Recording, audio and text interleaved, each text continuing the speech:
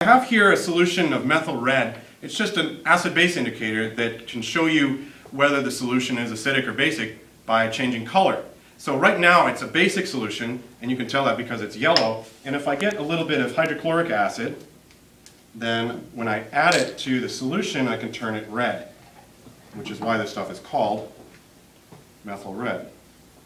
Okay, so that's methyl red. It changes from yellow to red when it goes from basic to acidic solution. Now I showed you that to show you this, because what I have here is an apparatus which is designed for me to react copper metal with concentrated nitric acid, which follows this chemical reaction right here. And it produces copper nitrate, which stays in solution and makes it sort of a greenish blue color.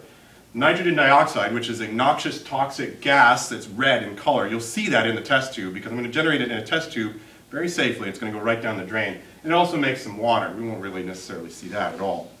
Now what I'm going to do is I'm going to add some nitric acid to this test tube, which I wanted it to be relatively dry. I guess that would do. And using this dropper. Now nitric acid is a really nasty material, and you shouldn't use this unless you have been trained to do so. You'll notice that I'm wearing goggles, I'm wearing gloves, I'm wearing a lab coat. I'm doing everything possible to remain safe in the use of this material. Alright, that should be plenty. Let's go ahead and put the lid on that. And there we go. Now what I'm going to do is I'm going to wedge the little bit of copper right here. Doesn't feel wedged enough. Let's make sure that's big enough to wedge.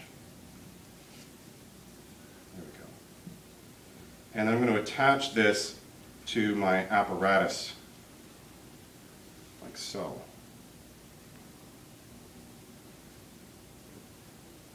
Okay?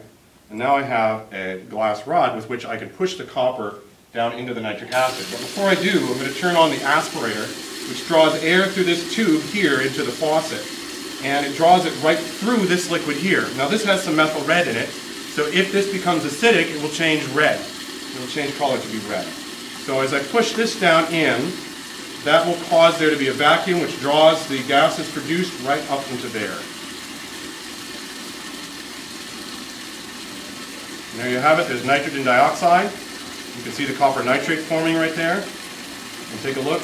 You can very easily see the change in color of the solution, showing that the oxide of a non-metal is acidic.